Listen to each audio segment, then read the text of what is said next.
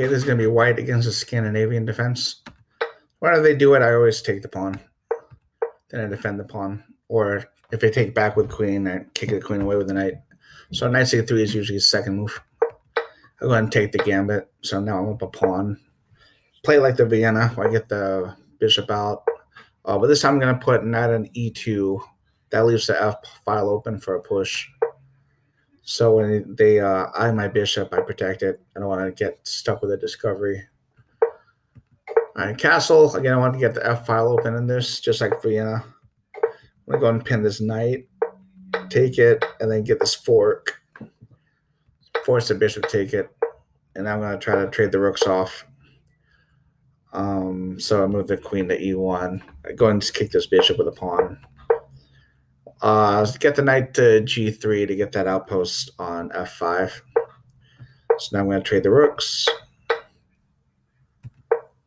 All right, now I have a nice combination here on g4 if I can get the queen there. So I get the knight in the outpost first. Now I'm attacking the mate, so he has to protect it. Now I get the discovery on the rook. And now I get the free pawn.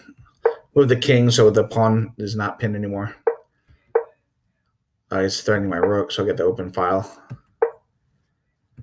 Go and snag the pawn since it's free. This blunders a knight. Now it's pretty much game over. Mate and 1, black resigns.